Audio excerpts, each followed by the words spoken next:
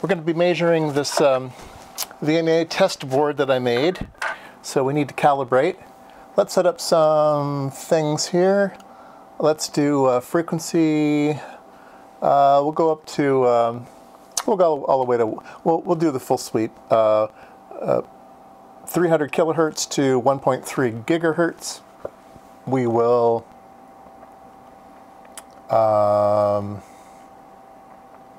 set it for 801 points.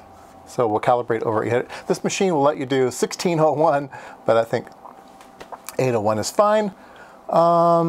And we will do cal at the end of this cable. And we will go to cal. We will make sure that we have the N type. And we will do a one-port calibration. So it is asking for an open.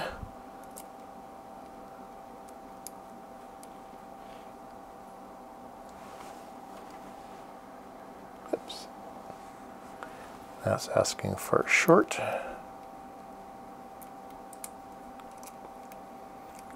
And please don't ask me to repeat this with a nano VNA. It's going to be the same thing. It's just the nano VNA is small, hard to photograph, and not as fast. So, but you'll get similar results.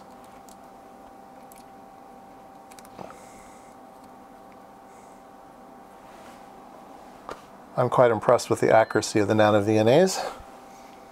All right, so we are calibrated. Let's do a reflection. We're in return loss. You saw it way down here. That's a really good return loss. If people want to see Smith chart, let's go to Smith chart. I'll put my load back on so you can see what it's going to look like. And let's do a big picture. There we go. So we get a single little dot there when I have my load on. And when we have an open, we're over here, and there's a little bit of electrical length of the cable. And if we put in the cal open, we get a reasonable spot down there. All right. So what we're going to do now is we are going to look at this thing. We're going to look at the one that has a stub and a 51 ohm resistor. So that should look like a 51 ohm load. Okay. And don't worry about that 51 because that's still a very, very good VSWR. All right, so you see that we're right in the center. With this, we can actually zoom in. So let's zoom in on it so we can. Which way do I zoom? Do I zoom this way? Yeah, zoom this way. And so there we go. So we are starting out at. Let me put a marker on here. At DC frequencies, we are measuring 51 ohms, 51 point. It's bouncing around, but exactly 51. And we will go out a ways. We're at 688 megahertz. We're at 50 ohms. We have a little bit of capacitance. And then way over here at 1300, we're at 48.5 ohms. So yeah, this thing is oops, sorry. Scale 1, there we go. So it's doing really well. I'm very happy. So let's do a through measurement, the one that I have. Oh, wait a minute. I can do another one. So I have a transmission line that's long and a 50 ohm load at the end. So let's take a look at that one. See how he does. That will add some electrical length, but it should still be. Yeah, we're getting a little curlicue there of electrical length. So electrical length on a Smith chart just rotates things. So wherever you are, it's just going to rotate it. The longer and longer transmission line you have, you're just going to change the phase. You're not going to change the SWR. You're just going to change the phase. SWR are concentric circles on this chart. And concentric circles, as long as you're traveling, either clockwise or counterclockwise, you're staying exactly the same return loss, exactly the same SWR. So we can zoom in on this and take a look at our little whoop-de-doo there. So we are starting out at 51 ohms, and down at the bottom it's 47 ohms. and we're going over here to 42 ohms. So yeah, so it's quite a bit worse than the short line. So our transmission might not be perfect. So let's go ahead and measure transmission now. We'll go to transmission measurement, all right? And we will need to calibrate our transmission, which we haven't done yet. So let's do that. All right, we will go back to Cal, and we will go to, we need to put a through. We need to connect the input and output together, so we'll do that. And let's make sure I got these tight with my wrench here. All right, and you see it's already pretty good, but we will do a cal through, and boom, there we go. Now we have a perfect through cal, and we will then attach our 50 ohm line that we made ourselves. All right, so let's put that in the circuit.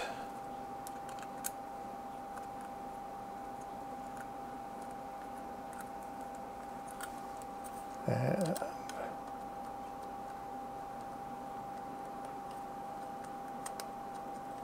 let's see if how we're doing here in transmission. And we're doing perfectly in transmission. Okay, and then let's look at reflection.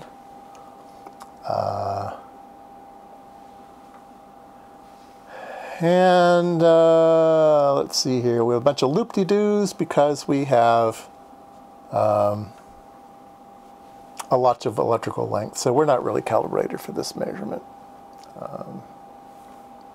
Display.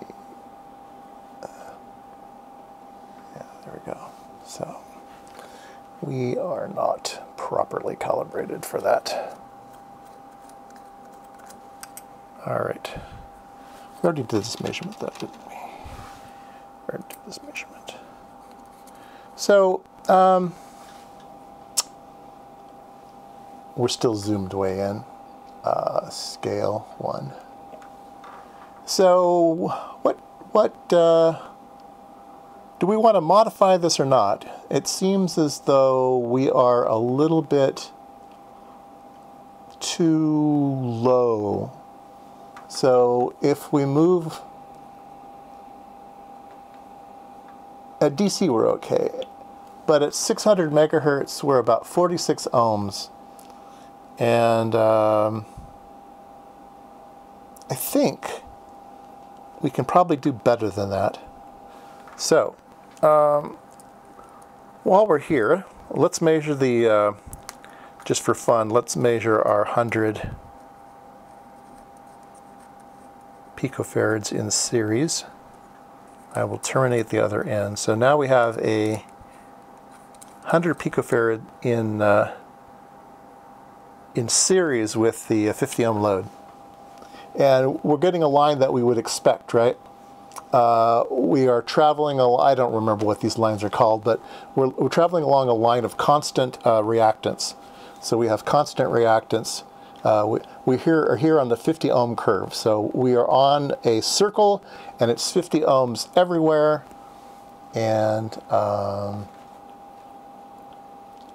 we do have a little bit of funniness going on at the high frequencies, but yeah, so we were really good here. We were at 48, 49, 49, 49.9. Yeah, this is just perfect. So it's following this nice curve here.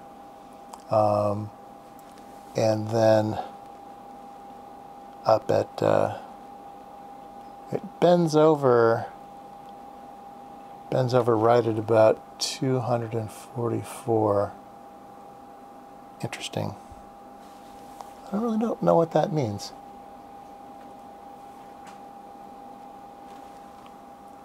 It's perfect, and then it goes funny. Yeah, I'm not sure. That's why I wanted to build this thing. All right, so that series one is acting exactly right. And then let's put a 100 picofarads to ground and see what that looks like. We'll go back to scale. And oh, look, it gives you a perfect circle as well. So remember, our circle went this way, and that's because we were in series. And now the circle goes this way because that's now in parallel. We have a 100 picofarads in parallel with the 50 ohms, and we get this perfect circle over here. So it's a great way to learn how the Smith chart operates. Now we do have all this stuff up here, and that once again is happening right where that break was at the other one. So it looks as though, well, I don't know enough about RF. I'm not a good one to be teaching this.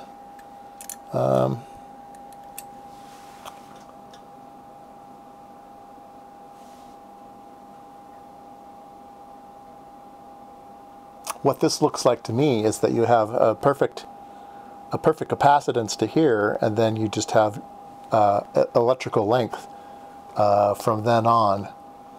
But I don't know what that really means, but that's exactly why I wanted to build this board. So will it tell us what value capacitor we have? Now I think the first one would. So we'll go back to the one that has just a capacitor to ground. And I'm sorry, that one is the resistor to ground. Capacitor to ground, let's do that one. Capacitor to 50 ohms.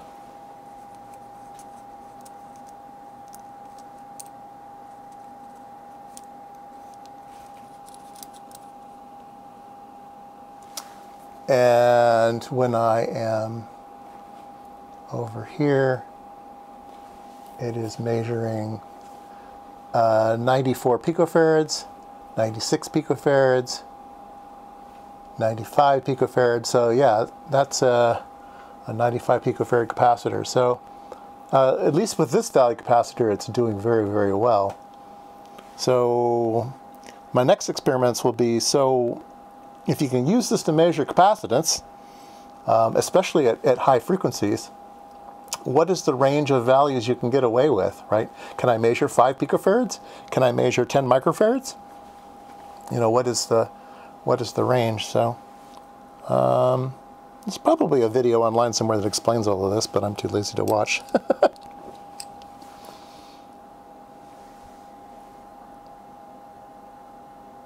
So anyway, these are really interesting little boards. I think they'll be really fun to play with and test things out with and everything. I'll go ahead and put these designs, I'll put a link down below where you could order one of these if you want one of these boards. They seem to be okay. I do want to measure, it does seem like it's not quite 50 ohms, it seems like it's a little bit low. So I want to measure the thickness of these boards and see if these boards really are 32 mils, because if it's thicker, the inductance would go up, and if it's thinner, the inductance would go down, or the reactance would go down. So I'm expecting these maybe to be thin. I don't know. We'll measure them. All right, I'll show off my little micrometer holder that I designed and built once. It's a little sliding ramp here, and holds your micrometer. So that's a fun little project to do. And it frees up one hand for times like this. Now I've got one of these really old school micrometers, not a digital one. These are like the pre-digital ones. These have the little lap counter in them. I love these things.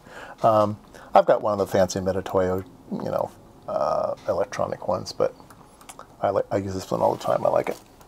So what we will do is we will come and we will measure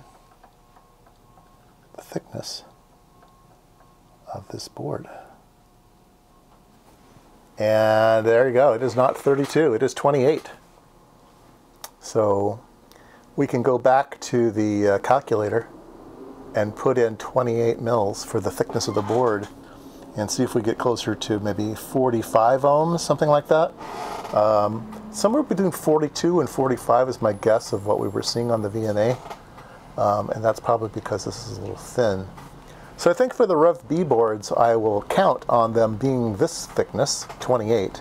I will redo the calculations and I will figure out what are the parameters to get 50 ohms with a 28 thick board.